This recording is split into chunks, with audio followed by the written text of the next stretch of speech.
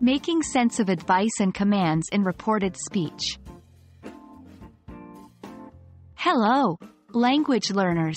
Welcome to our today's session where we will dive deep into the world of reported speech. But today, we're going to put a special focus on reporting advice and commands. We'll explore what they mean, how they differ, and of course, the right way to report them in English. Ready to kickstart this linguistic journey?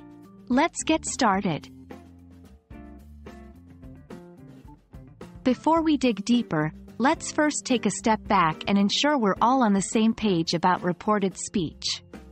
Reported speech, also known as indirect speech, is when we relay information that someone else has said, without quoting them verbatim. It allows us to incorporate someone else's words into our own sentences, thereby providing context and adding a degree of reliability. When we want to relay the advice that someone has given, we use specific structures in reported speech. A typical structure would be, she advised me to, or she suggested that. It's vital to remember that advice is more of a suggestion rather than a direct order, so the tone is generally more polite and gentle. Let's consider an example. Direct. You should watch this English language video, John said.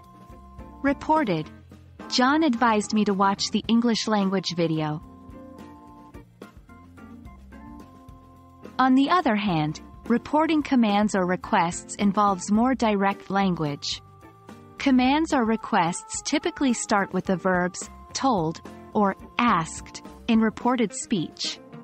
Remember that commands and requests are more direct and explicit than advice. For instance, direct, please, pass me the salt, said Mary.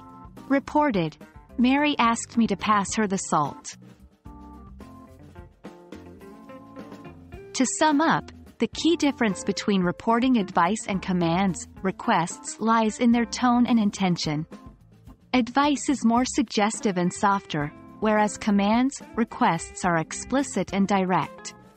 Remembering this difference can help you use the correct structure and convey the right tone when reporting speech. And that's a wrap. We hope this session has shed some light on the differences between reporting advice and commands in English. Remember, practice makes perfect, so keep practicing these structures in your daily conversations. Stay tuned for our next video where we'll tackle more exciting aspects of English grammar. Until then, keep learning and keep growing.